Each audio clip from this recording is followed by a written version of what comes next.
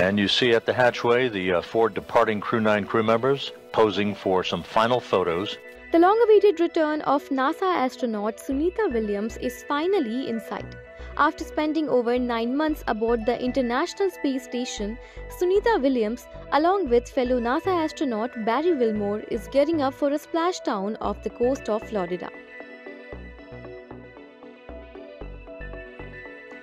Sunita Williams, Barry Wilmore, and their Crew-9 teammates are prepping up to board the SpaceX Crew Dragon spacecraft, which will bring them back to Earth on March 18th. Alongside Williams and Wilmore, the crew also includes NASA astronaut Nick Hague and Russian cosmonaut Aleksandr Gorbunov.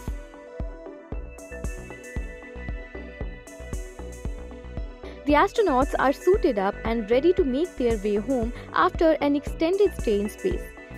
And you see at the hatchway the 4 departing Crew-9 crew members posing for some final photos.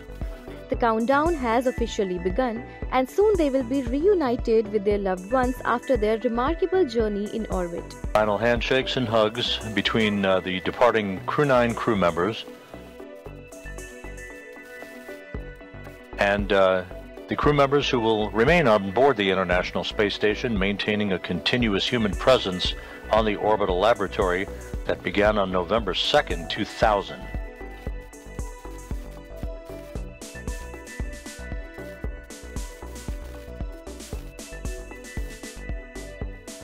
Go ahead on 2.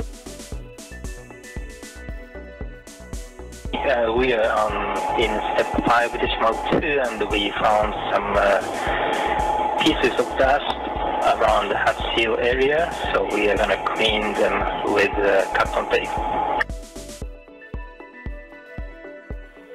Copy and concur with the plan. Japan Aerospace Exploration.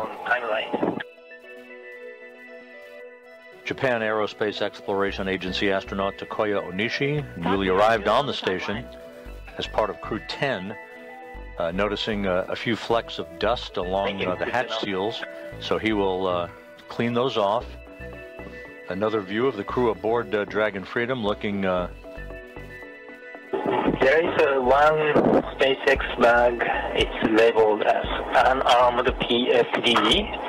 Its bag number is 153, and its carabiner is attached to one of the bungees in PMS3. Can we just leave it as it is? Checking.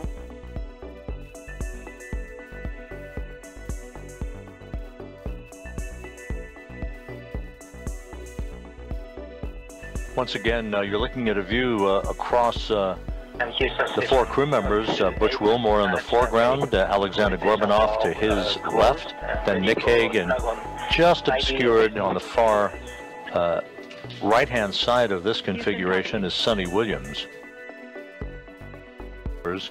Just about 1 hour and 24 minutes from now.